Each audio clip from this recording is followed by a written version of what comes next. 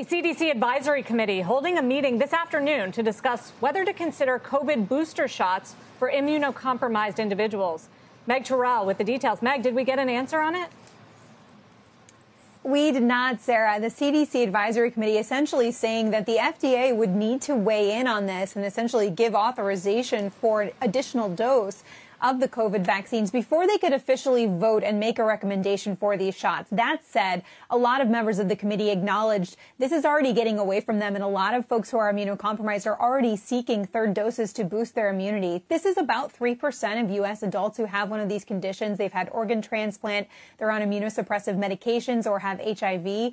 They're more likely to get severely ill from COVID and have reduced vaccine efficacy, and studies have shown that a third dose can boost their response, at least for some folks. And so there's an acknowledgement of the urgency of this and the fact that it could be useful, and also an acknowledgement that this is already being recommended in other countries like Israel and France, but not making an official recommendation to do so yet, although acknowledging this needs to be considered and figured out. Guys? Yeah, we asked Dr. Fauci yesterday, Meg, and he also didn't give a definitive answer, said it's something they're looking at. On the booster question, you know, one of the great hopes with mRNA is that it was easy to respond to a new variant, that they could just tweak it and make a new shot. So what about a new booster shot that directly targets the Delta variant? Is that something that Pfizer and Moderna are working on and that we could see soon? Pfizer has announced that it's working on that, and I believe it's going to start trials in folks in August.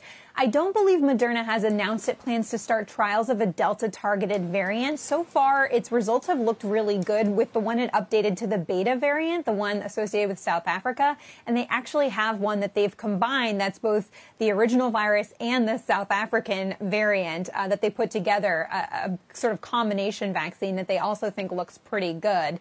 And so these things can be updated fairly quickly. So far, it does look like protection against Delta is very good, particularly for severe disease. And so it's not clear we're going to need that, but they can move fast.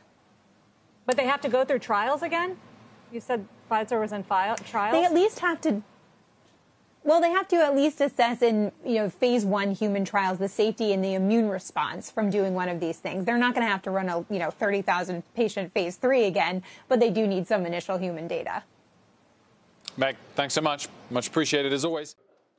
Shepard Smith here. Thanks for watching CNBC on YouTube.